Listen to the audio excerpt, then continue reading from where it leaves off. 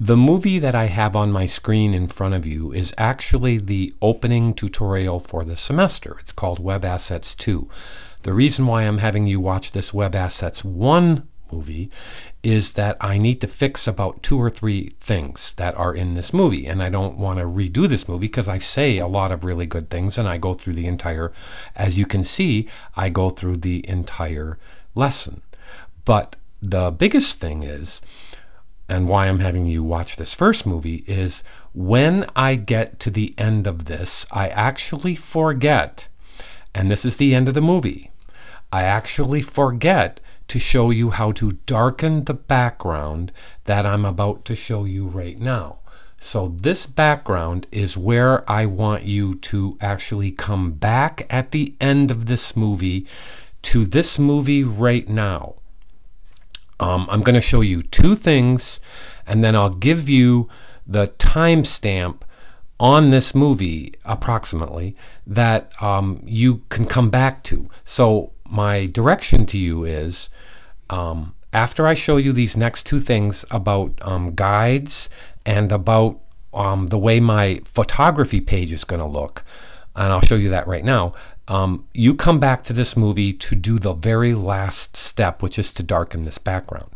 One of the 2 things I wanted to show you was when I clicked this photography page, it was supposed to go in, and I thought about it after it was over. I wanted you in a portfolio page for the extra credit aspect of this.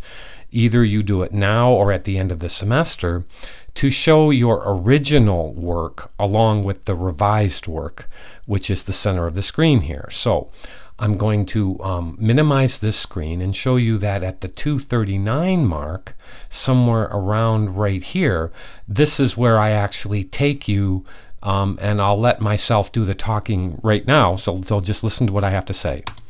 Services work in contact, then the words Sorial portfolio or your name portfolio. I'm going to advance it a little bit to let you see that I actually do this. Normal state is just when you don't see any things change. And just hold on a second. You actually move your mouse over an item.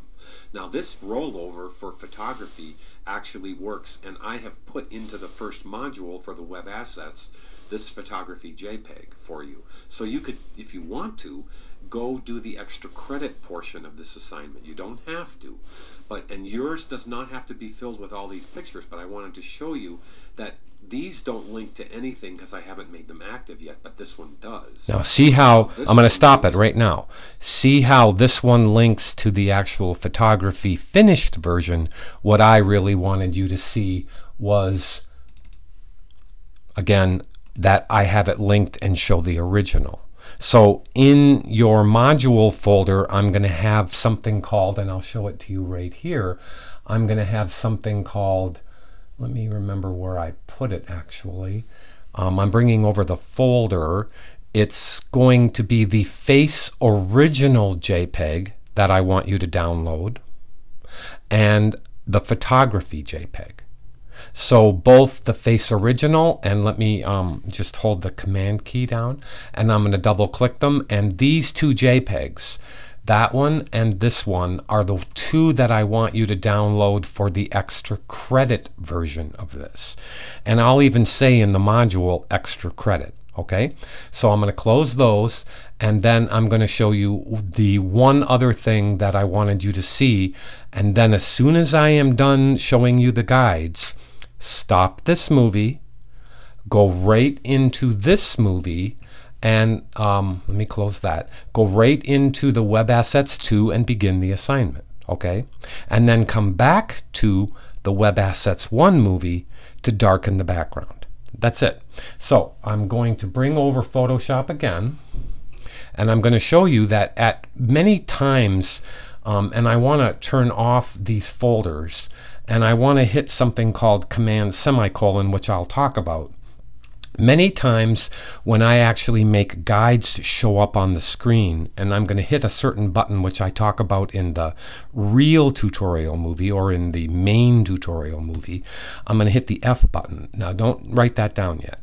But when I put a guide from the rulers onto a page, My web program that I use to make these movies with, sometimes the guide doesn't show up.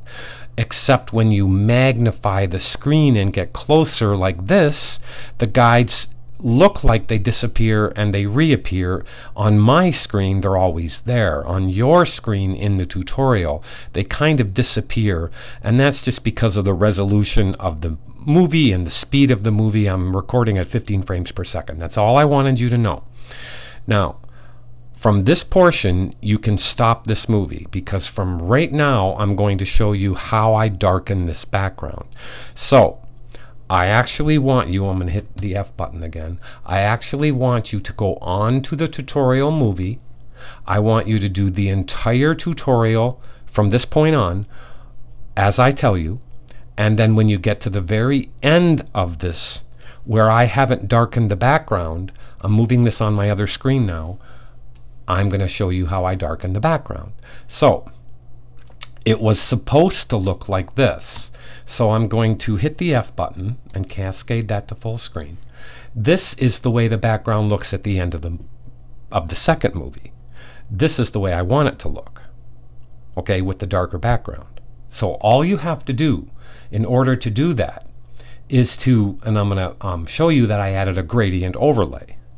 I'm turning it on and off right now. So I'm going to turn this off.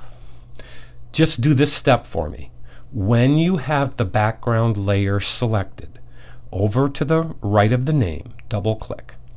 Just click the word gradient overlay here. Don't click the check mark box because it'll automatically fill. Just click over here.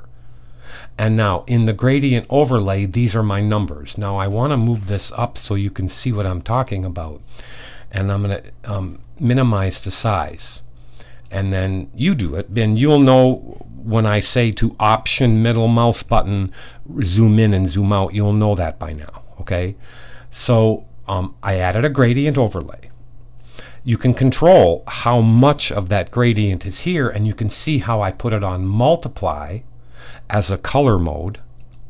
And then I also put in here that I wanted it to be a radial, not linear blend. I wanted it to be radial. Then I double clicked this, or just single clicked this, I'm sorry, and I moved the white marker right here from where it was. Look at how this is going to change now. And as I move it over to the left, watch how it gets bigger over here on the screen. So I moved it about that much over, and now it gets slightly bigger. You can move it anywhere you want, but if the farther you move it over, the more that the highlight or spotlight effect shows up. Now, I'm going to leave it back about where I had it. Actually, I'll just cancel that.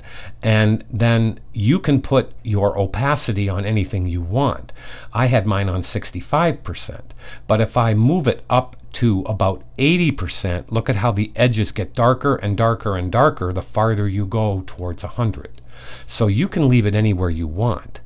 And I have my Macone logos in here. You will probably just have dots. Or you will have listened to the tutorial movie and you would have put your own image inside of there, which is perfectly fine with me. So I'm going to click cancel on that. And actually, I shouldn't have clicked cancel. I should have clicked gradient overlay, just leave it alone. I actually liked the way that looked at 80%. So I'm going to go back to 80 and click OK. So actually that does look too dark. So I'm going to go back like this. An artist is never happy with what they do. So I'm going to leave it on 65% or 66. That's fine with me. So this is where I want you now to be at the end of the movie. So you are going to actually have, just like I did, just like I turned on these, I'm going to go back to the movie and bring it on the screen. So here's the difference. Look at the end of the first movie. This is where I wanted you to be when you turn it in. But I actually want you to be here. So please turn in the one that has the darker background and then go on to the second project.